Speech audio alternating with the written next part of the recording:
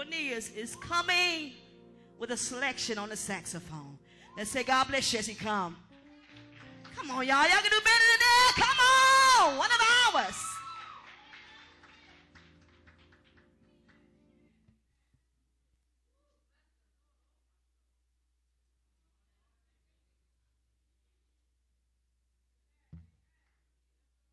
Come on and bless the Lord, everybody.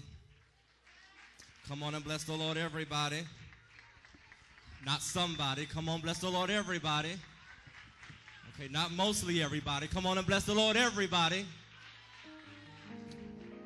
Hallelujah. Glory to the name of the Lord. Glory to the name of the Lord. We bless God for being here. We always count it an honor and a privilege to stand before God's people. We count it an honor and a privilege to stand in the house of the Lord. Thank you, Jesus. See, I've been sitting here for the past couple of hours enjoying the worship and enjoying the praise that's been going forth, and my spirit is so full. Because believe it or not, there are people in today that cannot experience the presence of God like we're experiencing freely here today. See, we have an honor and a privilege to stand in the house of God and give reverence to a matchless King. So just do me a favor and begin to open your mouth to give God praise. Begin to put a worship on your lips. Don't clap, just open your mouth and worship the name of the Lord. Thank you, Jesus. I'm going to tell you this quick testimony because some of you all know me, some of you guys don't. But within a 2 to 3 year time frame, I went through the worst hell that you can possibly think of. Mother and father dying 8 months apart, and my grandfather in between that same time. And one of my brothers died, and 2 days after we buried our brother, our cousin dies. I ended up losing 7 family members within 2 years. My mother passed away on Mother's Day. Lost my house. Was homeless over a year. Bounced around for 14 months. Still had to travel, still had to minister, still had to play my saxophone. Still had to stand before people telling them that God is faithful even when I didn't believe it myself. Because I'm the only one that's been through that, huh? The woman of God spoke on committing suicide. I too tried to kill myself twice. One day I was so tired of everything that I took a handful of pills and swallowed them, and I was mad that I woke up the next day. Another time I was so frustrated that I actually laid in my bed and I prayed that the spirit of death would come and take me out of here because I was so done. I was going through so much, and then on top of that, the left side of my face was stricken with Bell's palsy and was paralyzed for 8 months. And so even now, I only have about 95% muscle control on the left side of my face. I'm not even really supposed to be able to play the saxophone. Can't really close the side of my mouth all the way. The left side, my left eye twitches and it gets crooked every now and then. And if you look real close, I can't close my eye all the way sometimes. And then to add a cap on all of that, I battle sickle cell disease every day. In and out of the hospital, in and out of the hospital, in and out of the hospital. The type of sickle cell that I'm diagnosed with, they say that I'm only supposed to have crisis maybe once or twice a year, or maybe once every other year. I've had about 20 sickle cell crises in the last 3 months. Even today on my way down here, I was in so much pain driving down and so stricken in my body and so weak in my body. Even when I was praising God, my body was so weak. Talked to the doctor and she said, because of your age, you're getting worse. So you're probably never going to have a day of no pain. So according to the doctor, I'm going to be in pain every day.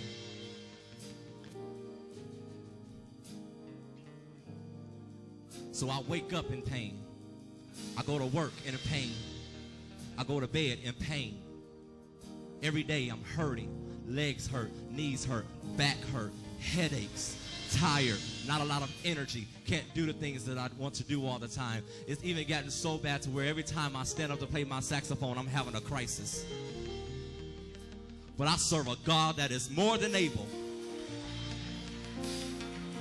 Jesus. I serve a God that can do anything but fail. Glory to your name, Jesus. See, I grew up in a house with a praying mother that walked the floor at 3 or 4 o'clock in the morning calling on Jesus. I grew up in a church where we slept under the pews doing the shut-in. And then woke up and went to school from the church. I grew up in a house where before we walked out the door, we had blessed or rose on my forehead because my mother was pleading the blood of Jesus over our life.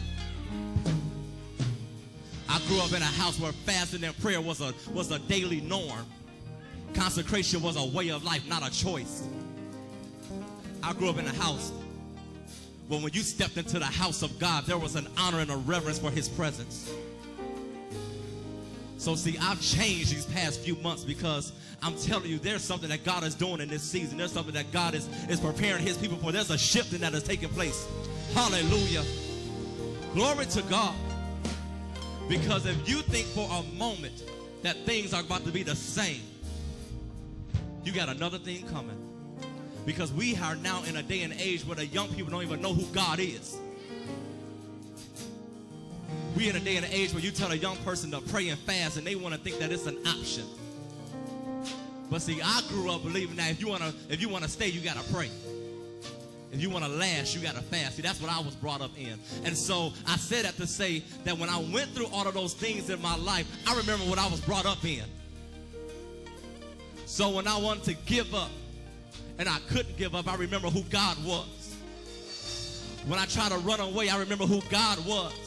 When I tried to kill myself and I woke up the next day, I remember who God was.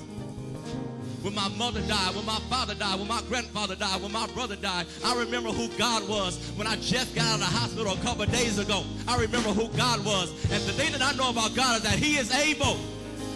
Glory to your name, Jesus. Glory to your name, Jesus. So begin to lift your voice in this place. Open your mouth, clap your hands, and give God a shout of praise. Because you're good. You're able, God. Yes, you are, Jesus.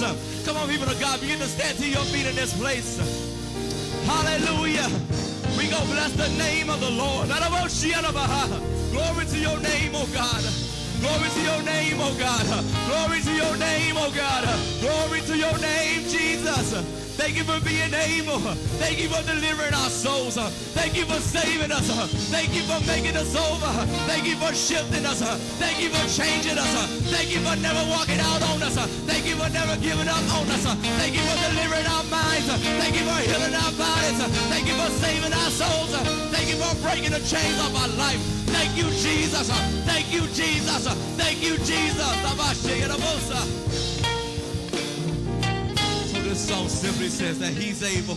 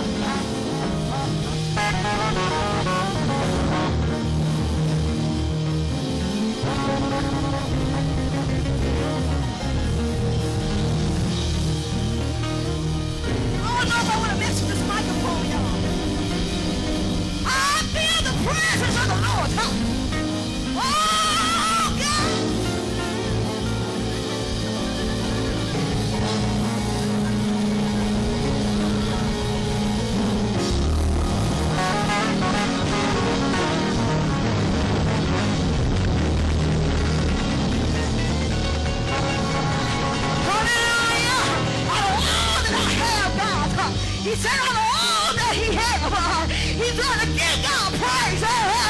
He is